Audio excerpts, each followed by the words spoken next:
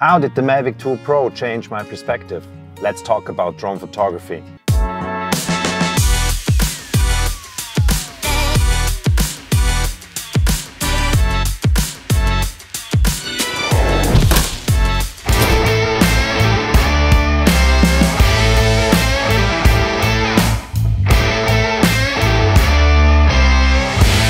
I just left the freeway because I'm heading out to a little town about 21 miles outside of Berlin today. There's a house and a property and it's for sale. And a friend of mine who owns the property asked me if I would take some drone pictures. We actually did that in the summer when everything was beautiful and the garden was green and the flowers were blooming. And now we have February, and in Berlin there are seasons and it's 0 degrees outside. There are no leaves on the trees right now. So my friend asked me if I could take some drone pictures again that represents the winter. So I thought I'm gonna use that trip to talk a little bit about drone photography, because we rarely talk about photography, we mostly talk about drone videos. So I might have some tips for you that help you use your drone as a photo camera. So let's do it!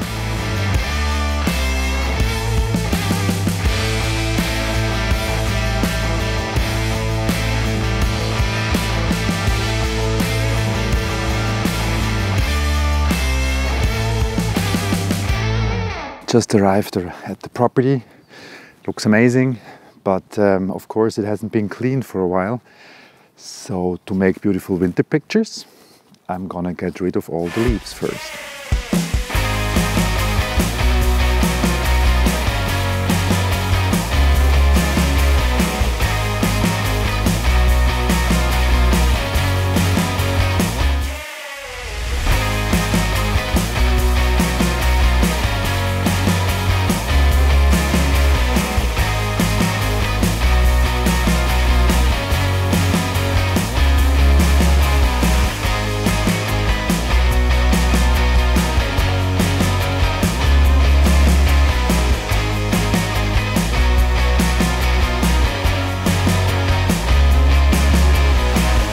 So now I actually made it. It took me a few hours actually. So first tip, come better prepared if you do a drone shoot with a house. Let's set that up. Gonna turn on the drone. First we're gonna talk about some settings. So my camera settings, I turn on the grid lines. It helps me with my composing. I'm going 3:2 aspect ratio. I'm doing raw photography. We can do JPEG and RAW. Maybe we do that, it's fun.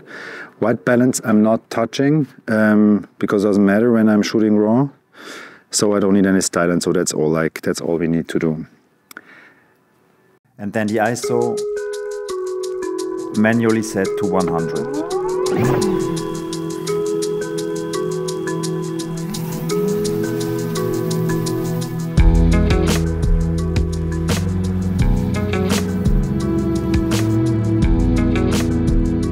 So, you see the cleaning helped a little bit.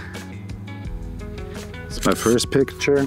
The drone is something that changes your perspective because you can go high up, which we cannot do as normal human beings. Always remembering the film Dead Poets Society where Robin Williams steps on the table and says, "Oh, Captain, my Captain," and he wants to see the life from another perspective, and so that's what we're doing with a drone. Actually, from a cinematic point of view, I totally like when we're not too high, because then the background shifts if you move sideways. That looks so cool. But we don't want to do video, we don't want to do photos.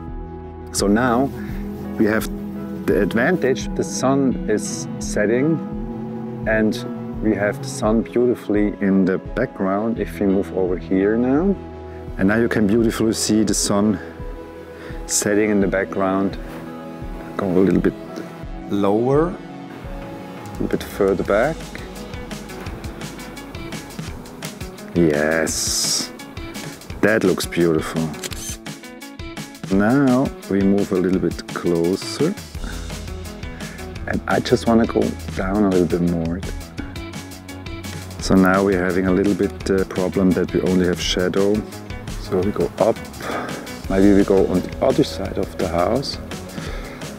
And this is nice. The sun from the side now.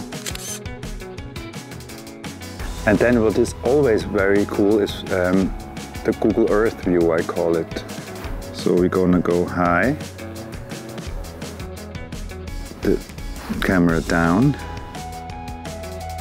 Okay, I'm in the picture now, but I think nobody cares. Higher. We're now 45 meters. In Germany we are allowed to go up until about 120 meters, but we don't need that to see the whole property. Because now I want to do that Google Earth shot. And thanks to the tree, all my hard work is not visible. Now we're gonna do a few pictures of the garden from angles we usually would not be able to see when we are going with the regular camera. So we're gonna come down a little bit more, making a picture of our clean road. So this actually is a beautiful situation here.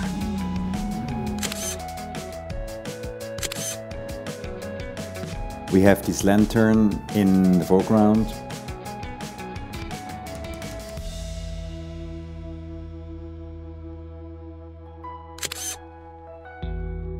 And now we see the grid lines are helping us to compose the better picture. Cool.